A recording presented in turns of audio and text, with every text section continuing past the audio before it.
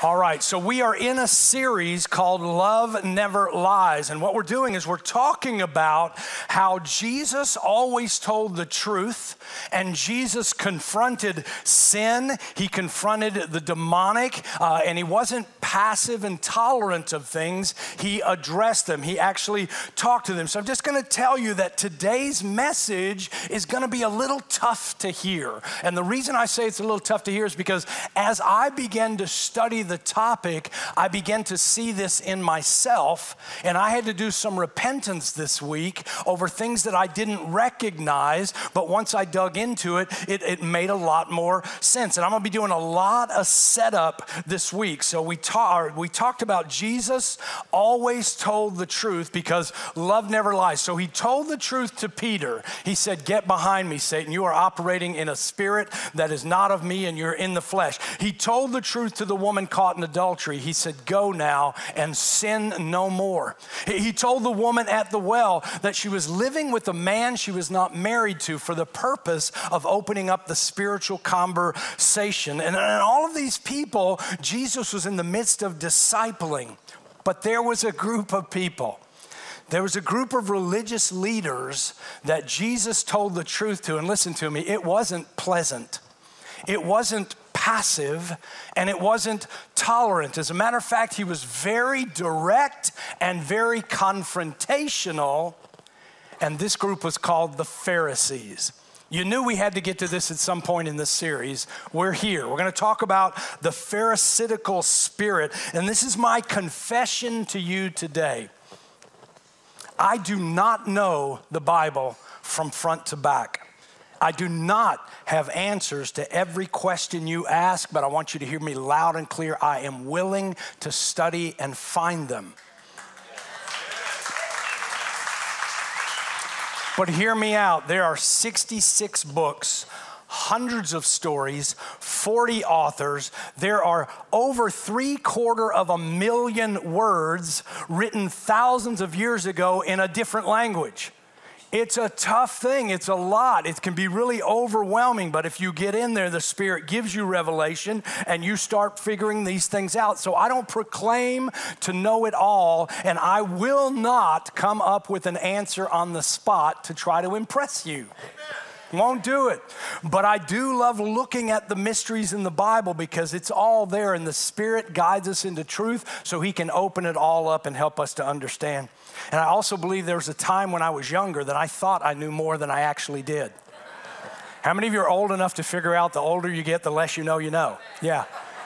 Yeah, it's like every time I get further into a study on something, I realize that there's so much further to go because I didn't know I was so far behind until I started studying, and I got a third of the way, but I don't even know if it's a third of the way. It could be 1/100th of the way, but I think anyways, I'll go on. And oftentimes when I was a younger preacher, I would listen to what other people who I respected would say, and I would regurgitate that so people would think I was smart. And out of all that, I recognize there's a really heavy weight when it comes to spiritual teaching. There's a very heavy weight when it comes to trying to open up the Bible and help others understand it. You can't fake it, and you can't fake it till you make it. You go through stages where it's obvious you're trying your best, but the truth is it's a growing process. But then there are stages that you go through where all of a sudden you realize you're just dropping revelations that he gave you, and people's eyes and ears are being opened. They're saying, "I never understood it that way." Is Kevin Harrigan here this morning? No. Okay. Man, his wife's birthday, so he doesn't want to take her to church? Wow. Kevin.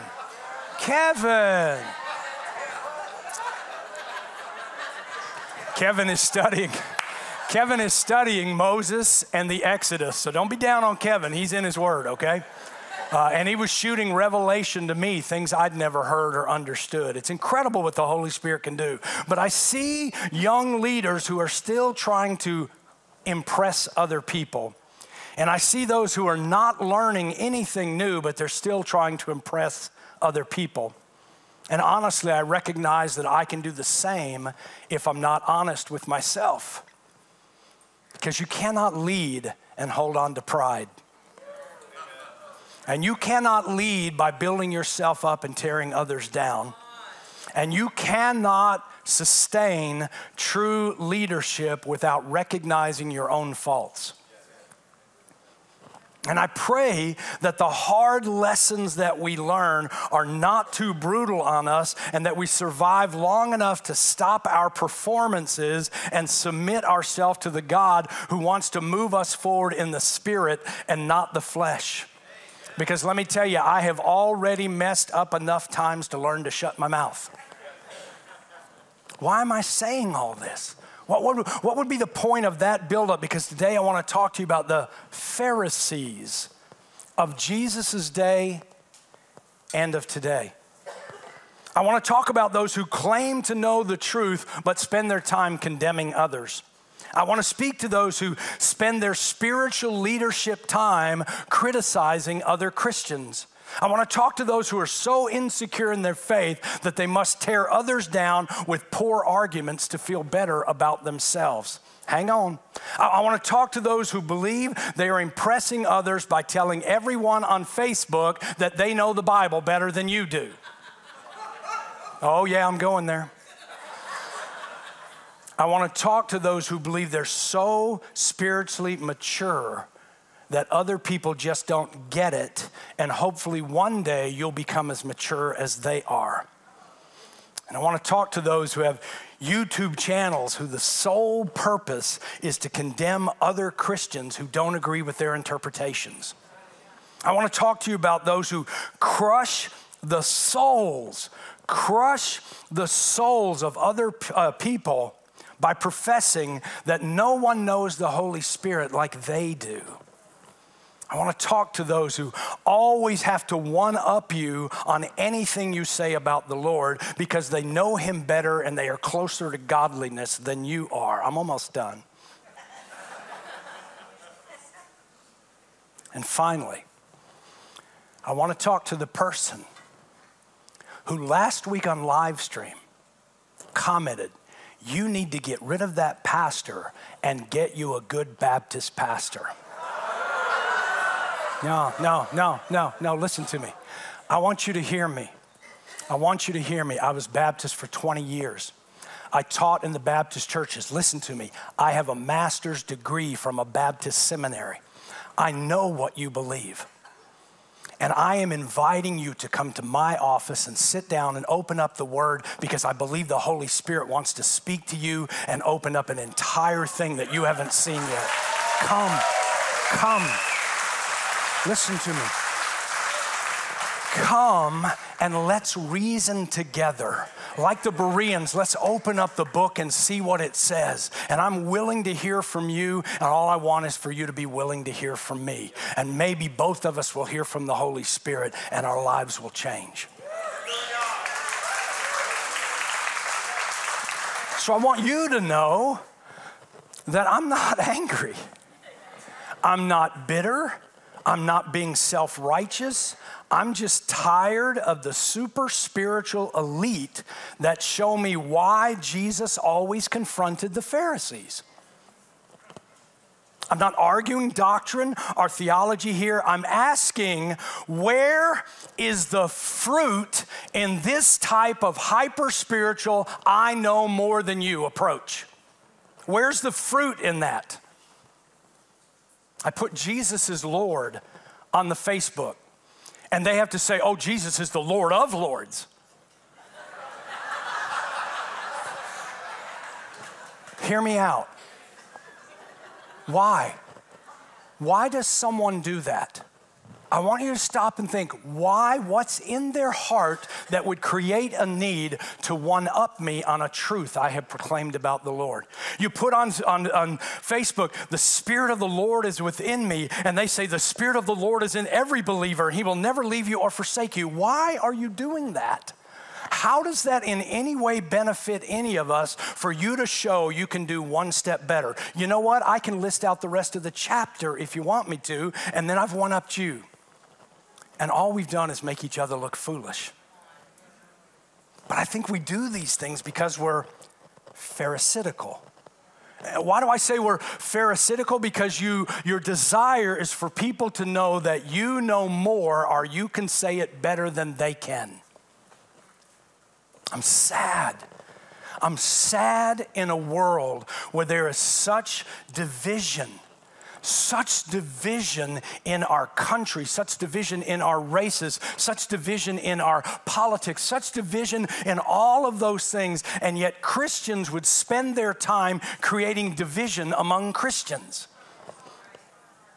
We're following the devil's plan of division. Isn't there enough Satan in the world for us to do battle against Satan instead of against each other? Now, so that I say it, so that you don't have to go post it on Facebook, yes, there is bad doctrine and bad teaching in the church. But why are we espousing it on Facebook instead of going to a brother or sister and sitting down and say, let's reason together? Why? We're doing it because we want the world to know we are more spiritual than them. We have higher understanding than them. We are better than them. We've never talked to them, but we're going to go tell the world we know better than they do. I want to go see how Jesus addressed the Pharisees in Matthew 23. Matthew 23. By the way, I'm not mad at anybody. I'm not pointing out a post that you did last week. That's not what I'm saying. I'm saying I'm seeing in the church, and it's disheartening. People in the church trying to one-up each other spiritually. Oh, we're more filled than you guys are. Oh, we know the Lord better than you know the Lord. It's just Matthew 23:1. Then Jesus spoke to the crowds and to the disciples, saying, the scribes and the Pharisees have seated themselves in the chair of Moses. Therefore, all that they tell you to do and to observe. I'll get back to that. It actually sounds like he's starting off kind of honoring the Pharisees. He said, hey, they sit in the chair of Moses. What is that? Go back to Exodus 18. We're talking about the actual Moses here. And in 13, it came about the next day that Moses sat to judge the people. And the people stood about Moses from morning until evening. Now, when Moses' father-in-law saw that all he was doing for the people, he said, what is this thing you're doing for all the people? Why do you sit as a judge alone and all of the people stand about you from morning till evening? And Moses said to his father-in-law, because the people come to me to inquire of God. And when they have a dispute, it comes to me, and I judge between a man and his neighbor, and I make known the statutes of God and his law. The Pharisees sit in the chair of Moses like Moses in the desert. Part of the Pharisees' job is to hear your case and present to you what the word of God, what the law would want you to do, how the law would need you to respond. So Jesus continues and says, but do not do according to their deeds, for they are saying things and do not do them. But do not do what they do, for they do not practice what they preach. They don't practice what they preach, and probably the most familiar word that we're all aware of that describes that situation is hypocrisy. They're full of instructions for you, but they don't live their life like they're asking you to live yours. Verse 4, they tie up heavy burdens and they lay them on men's shoulders, but they themselves are unwilling to move them with so much as a finger. What is he saying? He's saying there are people that will tell you, and listen to me, today, there are people that will tell you, you must have a quiet time in the morning to be right with God. There are people who will tell you revival will only come when everyone repents and gets on their faces. The people today will tell you the Holy Spirit only speaks to you if you're quiet and still. And I'm not saying there's no truth in these statements. What I'm saying is they've decided to break your relationship with God down to a New Testament law and hold you to the new law that they think we're under. Still trying to impress God with what they do. And most will tell you that they don't do that for themselves anymore, but they did early on so that they would have a good relationship with God, and that's what you need to do. In other words, you do this, but I don't need to do it anymore. Verse 5, but they do all their deeds to be noticed by men. This is huge. It's huge. This is spiritual pride. This is whitewashed tombs, clean on the outside, dirty on the inside. Dirty on the inside with arrogance, with self-righteousness, with pride and insecurity. Look how he goes on. For they broadened their phylacteries and lengthened their tassels of their garment. In that day, the Pharisee had a certain dress that he was required to wear. And on that, it had a phylactery and it had tassels. You all know about those, right? Sure, let's go find out what that is. In Deuteronomy 11:18. You shall therefore impress these words of mine, God is saying, on your heart and on your soul. Now watch. And you shall bind them as a sign on your hand, and they shall be as frontals on your forehead. Now, there were similar verses about having tassels and where they're located. So the Pharisee is saying a phylactery is a small box, and in that box it held scriptures, and they would put it on their forehead, and they would wear one on their arm. Why? Because they're binding the word of God on their forehead and their arm. But this is what they were doing. Look at the size of my phylactery.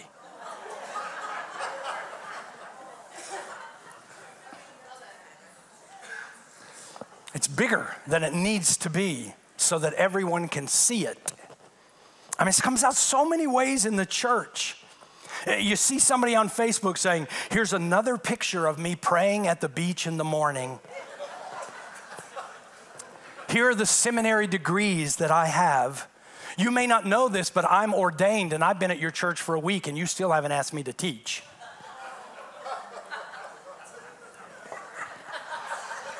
I learned about this. I learned about this early on. I read Exodus 20:25. God is speaking and he said something, and in the middle of me reading it, the Holy Spirit said, boom, let me show you what that means for you.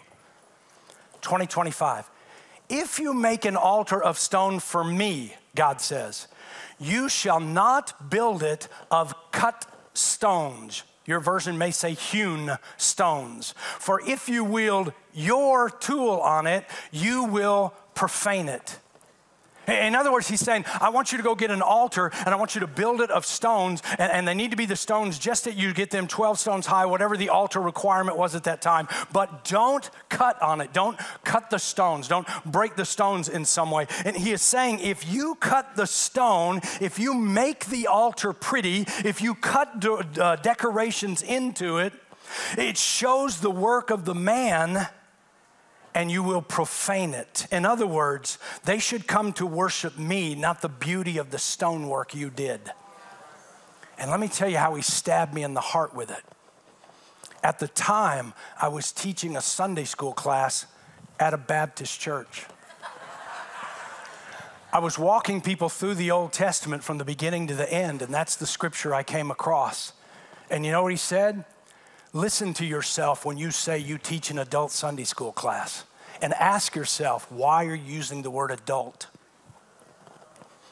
Because you want to cut stone in there. You want people to know you're not a kid Sunday school teacher. You're teaching people in the Bible, and it's adults, and it's a serious deal. Verse 6, they love the place of honor at banquets and the chief seats in the synagogue. Wait a minute. They love special seating. And doesn't Pastor Todd have a reserved seating? So he's a Pharisee. Maybe, or maybe he just needs easy access to the stage. And by the way, if you think that's a good seat in the synagogue, come and sit over here for a while. I don't get to see anything but everybody's profile. I got to look around the people to even see the screen there, or break my neck to look at that one. That's not a good seat in this house. Anyways, 7. And respectful greetings in the marketplace, and being called rabbi by men. This one gets under my skin. I'm just going to tell you it does. The titles that you must call me as a spiritual leader. Senior lead, chief apostle Doug. Hear me out. If you need a title to be respected, then your fruit is not obvious. Oh, I'm going to say it again. If you need a title to be respected, then your fruit is not obvious. People should call you by what your life demonstrates, not by the paper you have on the wall.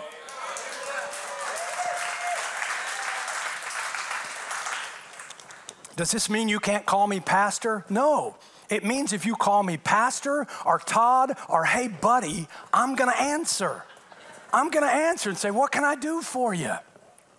I don't care what you call me, as long as when you're going to Longhorn and you're going to have the outlaw ribeye, you call me. Verse 8, but do not be called rabbi. Oh, you got to watch this. There's some revelation here. Do not be called rabbi, for one, capital O, talking divine. One is your teacher, and you are all brothers. I want you to remember the word unity as I say that. 9, do not call anyone on earth your father, for one, capital O, is your Father who is in heaven. Verse 10, and do not be called leaders, for one is your leader, and that is Christ. Now, I don't know if you just saw it, but what he just said, the teacher is the Holy Spirit, Father is God, and leader is Jesus Christ. Oh, let me read it again. Don't be called rabbi, for one is your teacher. What does the Holy Spirit do? He leads us into all truth. Do not call anyone your father, for your Father is the one who is in heaven, and do not be called leaders, for the leader, that is Christ. But what this does is bring up another Pharisaical problem. People who say, I don't need a teacher, I have the Holy Spirit. Those people that just moaned, you know people like that. I don't need to hear from you because I hear from God. I don't need to respect an authority structure because Jesus is my leader. I listen to the Holy Spirit and I hear different things than the pastor is hearing. Friend, listen to me. If you're hearing different things than the pastor is hearing, then there's not a good eldership in place at your church. Or you're not hearing from God. That's not arrogant. I'm saying there's unity in the Spirit. And there's division created by the enemy. And where we're going and what we're doing should be something we all agree and buy into. And the Pharisee has a problem because Jesus just gave to the church teachers in Ephesians 4:11. He gave some as apostles, some as prophets, some as evangelists, some as pastors, and some as teachers. Why? For the equipping of the saints, for the work of service to the building up the body of Christ. What did he just say? Yes. You're going to learn from the Holy Spirit, but I'm giving you teachers too. Yes, you're going to learn from the Holy Spirit, but I'm giving you prophetic people too. Yes, you're going to learn from the Holy Spirit, but I'm giving you pastors to help you figure it all out. Let's go back to the verse 11. But the greatest among you shall be your servant. Whoever exalts himself shall be humbled, and whoever humbles himself shall be exalted. Jesus is saying that one of the problems with the Pharisees is they're not humble people. They want recognition. Please hear my heart on this. I know this is heavy today. I'll find a way to pull it out. Many of the people you know that need recognition, they have wounded souls. Listen, if you don't see this, please step into grace for a moment. They have been hurt in the past, and they need to be recognized and heard now because they were not in the past. Or they were heard in the past and then feel like they got pushed to the side, and now they want to be heard again. So oftentimes when somebody needs recognition, where I need to be on the prophetic team, you need to let me speak in church, why don't you give me the mic? It's because there's a hurt they're trying to fill from their own past of something they did, and they want to feel that way again. I'm not saying there aren't true prophetic people. You know I believe that. You know we operate in it. But I watch people who don't even realize they're operating in the spirit of offense. But as a believer, we have to seek humility. 1 Peter 5:6. Therefore, humble yourselves under the mighty hand of God, that he may exalt you at the proper time. I'm going to read that again. Humble yourself under the mighty hand of God, that he may exalt you at the proper time.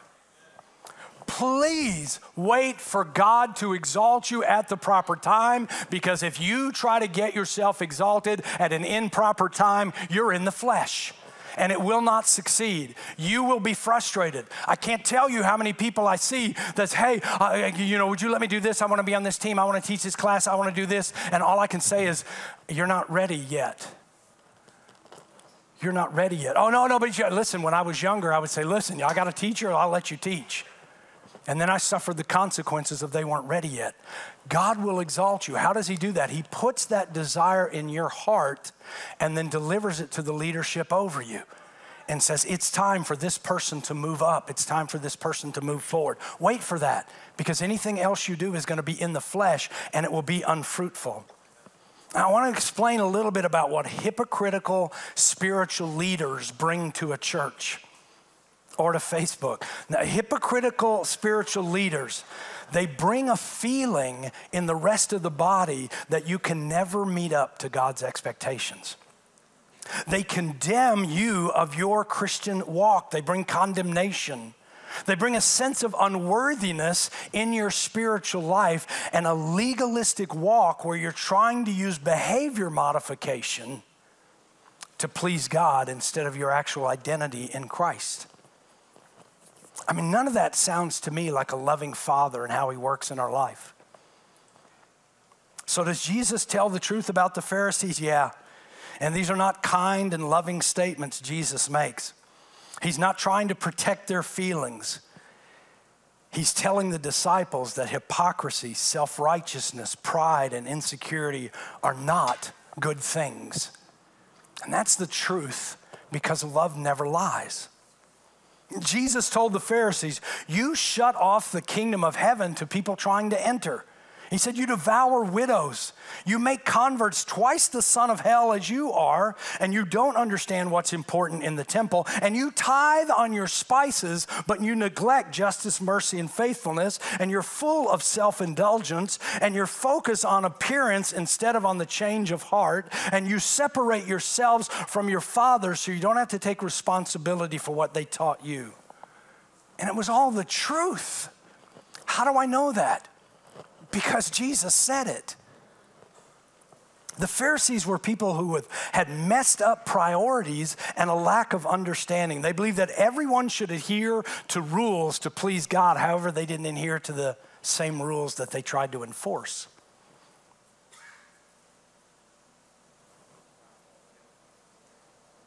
A few months ago, someone came to me and said, Pastor, I'd like to speak with you after church. Okay, I was available.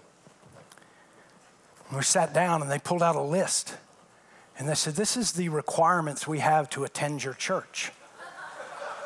So we just want to make sure that you agree to all these.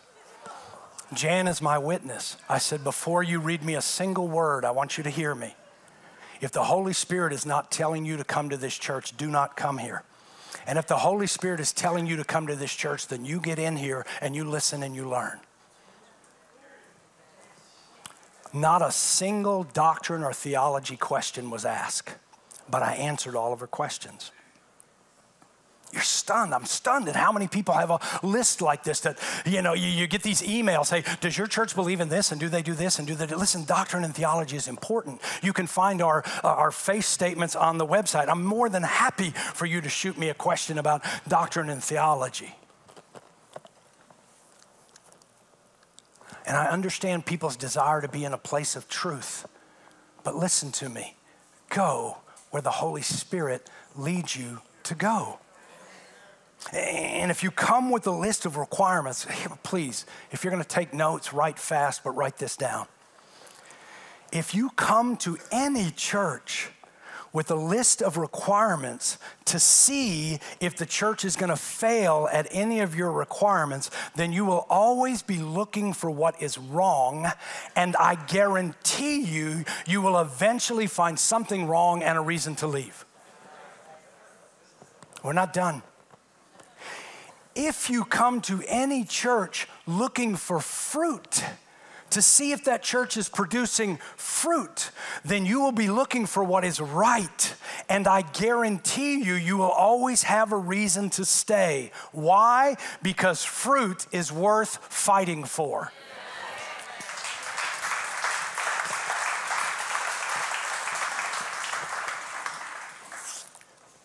That's your Facebook post.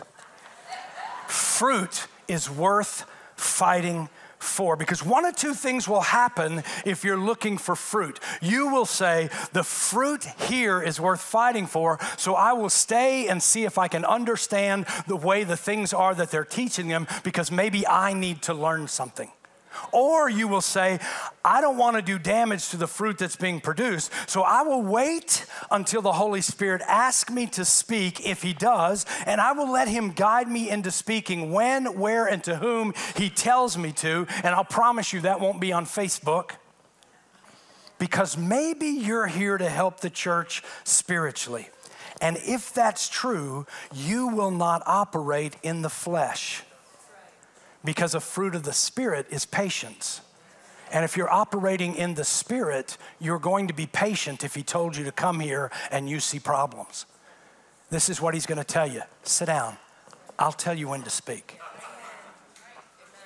So an actually mature believer will go to the church the Spirit leads them to and will wait on the Lord for the things I don't understand yet, because I don't want to create division and condemnation. And if you are a person who always finds people are more immature than you spiritually, and you constantly feel the need to correct them, you are a Pharisee. Sorry, but love never lies. I believe in Revived Church. I believe this is a fruitful church. I'm willing to risk that by asking a show of hands to see if anybody agrees with me. Don't raise your hand yet. I'm going to ask you if you've experienced fruit here. I got a list of about 6 of them, and I just want you to raise your hand if you have. There is joy in this house. Fruit of the Spirit. Fruit of the Spirit. There is scriptural revelation in this house. The Holy Spirit illuminates the scriptures. There is Christian fellowship in this house. Hey, I used to be a small groups pastor, and I would say this, and it was intentionally mean, but it's okay, I matured. I would say, if you have come here and you can't find friends, it's because you don't know how to make friends. Let me tell you what typically happens when a couple leaves here and says, well, we couldn't make any friends, we don't have any friends. My first question is always, who did you go to and invite them out to lunch? Oh, nobody? Who did you go to and say, good morning, how are you, and ask them the question? Oh, nobody? Okay, now I know why you don't have friends. You don't know how to make friends. Listen to me. For some of you who are feeling that way right now, this is what I want to tell you. Watch during the welcome time. You see those people who are sitting and they're not talking to anybody? You know what they're doing? They're waiting for you to come over and say something to them. So if you're sitting and not doing anything, look for someone else who is sitting and not doing anything, because they're waiting for somebody, and it might as well be you. Hey. There is healing and deliverance in this house. Come on, stick around. You will see it. There are salvations in this house. We share the gospel and people respond. Anybody? Come on. There is territory influence in this house. Come on. Just look at the elections. There are Pharisees in this house.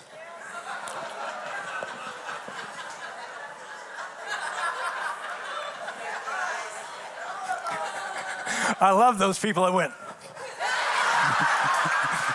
I'm all in for whatever the fruit is. Wait, that's not a good fruit. What's my point? My point in this entire message today is a singular focus.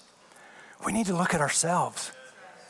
Because sometimes that Christian post on Facebook is nothing more than a pharisaical spirit that's driving someone else away and saying, why do you always have to do that to me? Why do you always one up me? Why are you trying to prove you're so hyper, super spiritual and mature It's just turning me off, and I don't want to deal with you because all you're going to do is condemn me and make me feel like I'm less of a Christian because you know more than I do. Jesus was harsh with the religious leaders of that day, and I believe he knew the Pharisees would never repent, save maybe Nicodemus. Jesus told them the truth about themselves in a very direct way, but I want you to hear me. Jesus could do that. You know why? Because he's Jesus. For you and I, we have to consider we're on a journey of learning and growing in Christ, and we are all at different levels of that growth and understanding. I'm almost done. We must show grace to those who are earlier on in their journey. I've been a Christian since I was 20, and I was raised in a church home. But some of us here have been a Christian for less than a month. Do I want to turn them away by saying, you don't get it? We must realize that there are people who are farther along in their journey with the Holy Spirit, and stop getting angry and receive from them. There are elders who can speak into you. There are people who can teach you. There are people gifted by God to be further along in certain areas than you. Can we just say, I'd like to learn from you? We must examine ourselves to see if we have any pharisaical tendencies in us. And we must ask the Holy Spirit to convict us of the truth about ourselves. And we must increase the fruit of the Spirit in this house. And we got to stop being Pharisees on Facebook. Spade a spade. God is love. Jesus is God. Jesus gave us the Spirit of truth, and we must walk in truth because love never lies. Stand to your feet, please. I'll ask my altar ministers to come forward. Hey, if this is your first Sunday with us, come back. Give it another shot. Messages aren't always like this. Honestly, this is a message to the body of Christ. This is a message to the self-inflicted damage we're doing to the kingdom of God. This is where we turn inward. I want to tell you a quick story if I can.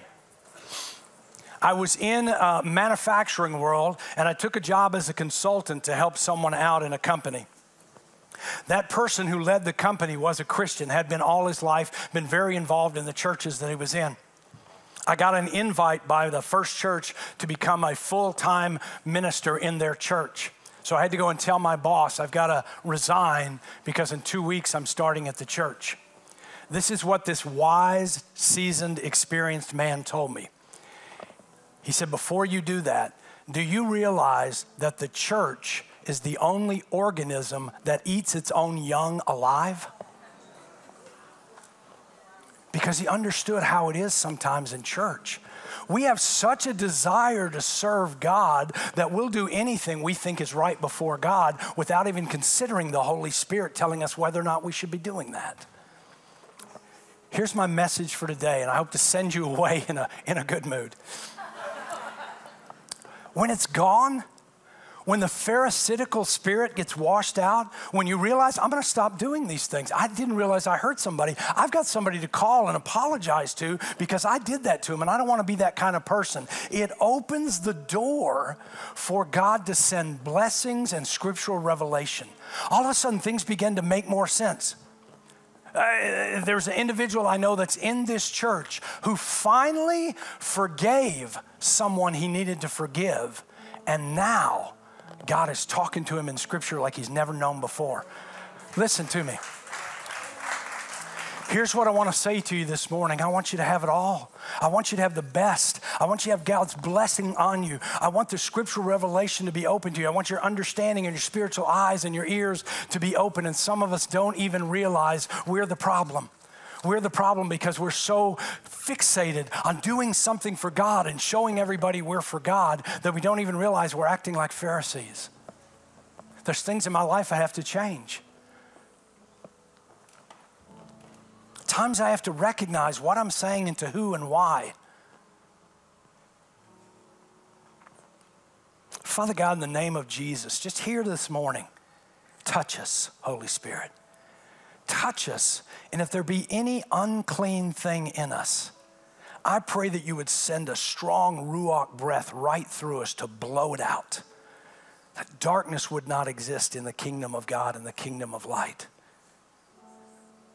That we would be humble enough to say, I need to think about this before I post. I need to think about this before I talk to people. I need to think about this before I need to try to prove someone else is wrong about what they believe. Humble us so that we can be exalted in the proper time. In Jesus' name, amen. If you have any reason for prayer, you got a physical issue, you got a relationship issue, you got a financial issue, you got stress, you got anxiety, you want to be baptized in the Spirit, any reason at all, these folks are up here ready to minister to you. Come on, let them pray for you. Come on. Thank you for joining us today at Revive Us Now at our YouTube channel. Remember to click that subscribe button to Revive Church and share this video with a friend. And if you'd like to support this ministry, go to reviveusnow.com/give.